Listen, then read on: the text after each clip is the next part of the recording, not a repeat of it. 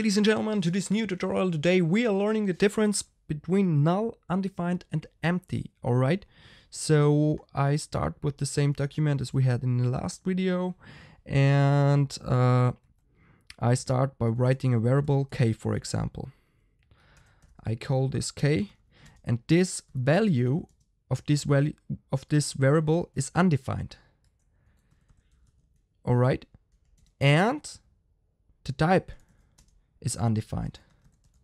Alright, so to prove it to you, we say document.write k. So now we get the value on our screen in our HTML page, and it says undefined.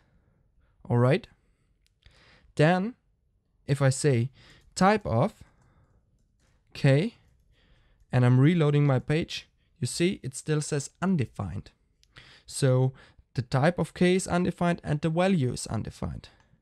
I'm commenting this out and I'm creating a new variable called k, and I assign it to undefined. It's the same as in this line, because the value of this variable is undefined and the type is undefined. So if I try to show me the value of this variable and reloading my page, it still says undefined. And when I'm trying to get the type of this variable and reloading my page, it still says undefined. So when I get a variable k and assign it to empty quotation marks, my value is empty, but my type is a string. So let's display our value. Our value is empty. You see, there is nothing there. Our value is empty.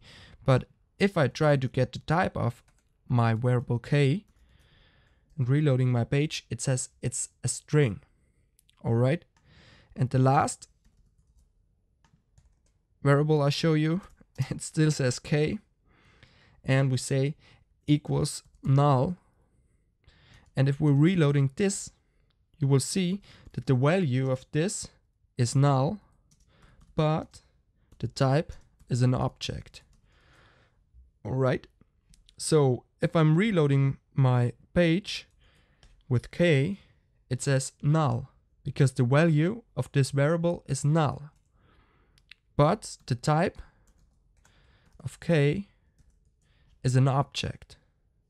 You see, the difference between undefined and null is if a variable is undefined, the value is undefined and the type is undefined. If a variable is null, the value is null, but the type is an object. And if a variable is empty, it is a type of string. So these are the differences. I hope this is not too confusing to you, but you will need to learn this when you want to create JavaScript pages. So we'll see us in the next video. If you like this video, don't forget to give me a thumbs up and hit the subscribe button very hard, and see us in the next video. Bye.